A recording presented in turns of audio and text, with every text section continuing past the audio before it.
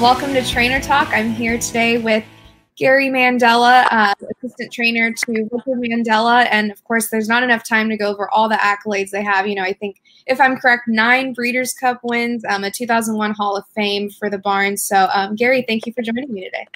Thank you for having me, Hannah. Yeah, so to kind of get started, I know, like I said, there's so many exciting horses and so many exciting things that have happened while you guys have worked together. But what would you say is your most memorable win?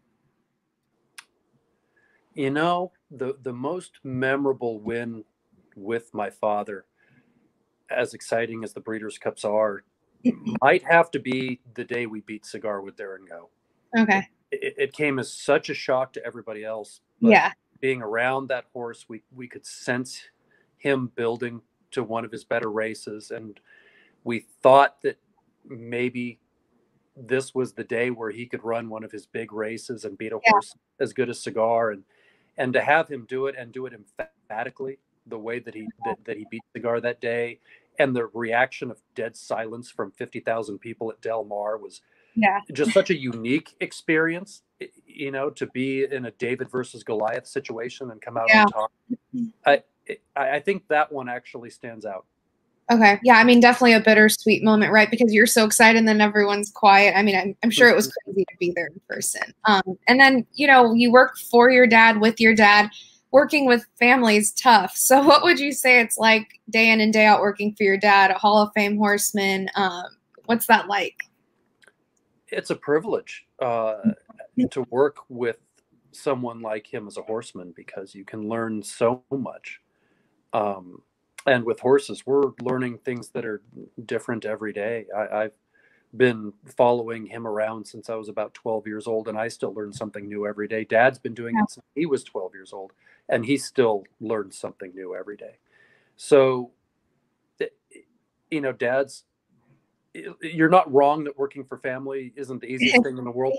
What makes Dad easier to work for than you might think saying that is that he's very consistent, and what he expects very rarely changes. And you just kind of have to get yourself to understand his perspective, try and keep up with him horsemanship wise, because he just knows so much, does so instinctively. That it's challenging as well as rewarding. That's great. Consistency definitely makes that easier. Of course, you had your dad, who you said has been involved since he was 12 years old. Richard Mandella, Hall of Fame trainer, so many accolades. How did you know you wanted to follow in those footsteps? And what was your transition into being in this industry? When I grew up, my father had about 2.5 acres in a city close to Santa Anita called Bradbury. And so I grew up in adolescent years, not only going to the racetrack with him and seeing the races and seeing the morning training, but waking up every morning and looking out my window and being surrounded by horses and seeing them there and the constant presence, and knowing they had to be taken care of after you got home from school or the day you didn't go to school and things like that.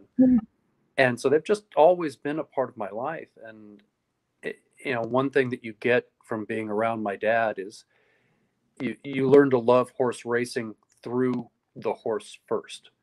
And when you do it that way, it gets in your blood, and it becomes very difficult to go out and find a real job.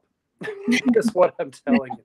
I went to college and I tried to sort of break away from it and open my mind up to other things.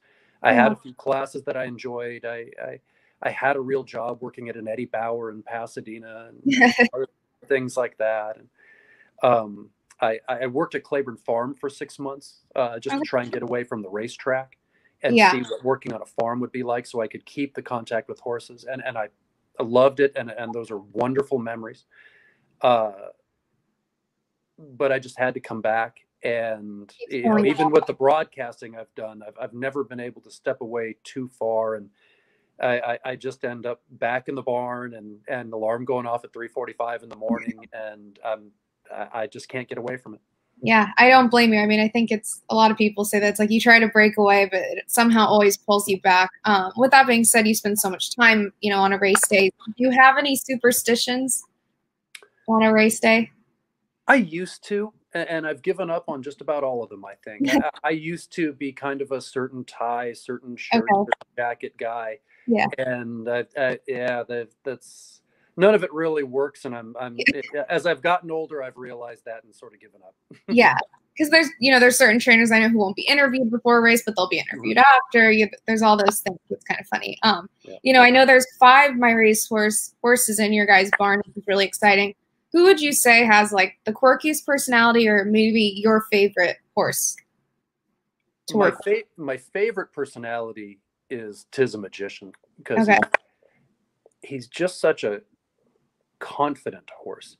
Okay. He's not snuggly and affectionate, but I tease people all the time that he's gentle with me and plays around with me because we're both tall and we can look each other in the eye and we understand each other. Yeah. But he and I just seem to get on really, really well, and he's got this inner confidence about him that's just really cool to be around.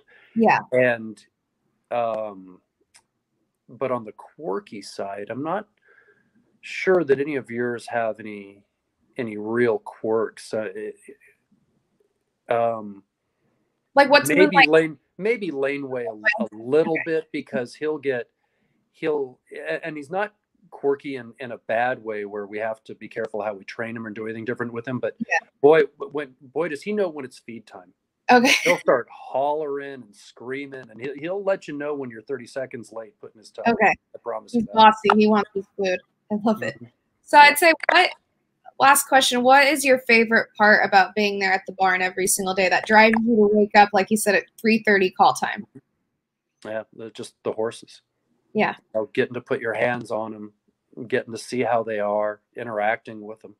The horses make all of this possible. There's no way to put in the hours that we do at the barn, and the long days, and the never take a vacation, and all the things that go into training and being responsible for horses and their health and everything that we do. There's what they give you back is really special, and it's really hard to explain unless you've gotten in and done it yourself and felt it for yourself. And I know that makes it hard to bring forward in an interview like this, but there's something very unique and very generous about a horse's soul, and there's just nothing I wouldn't do for the horses that are in our barn.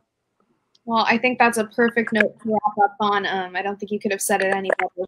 Gary Mandella, assistant trainer to Richard Mandella, thank you so much for joining me on this edition of Trainer Talk.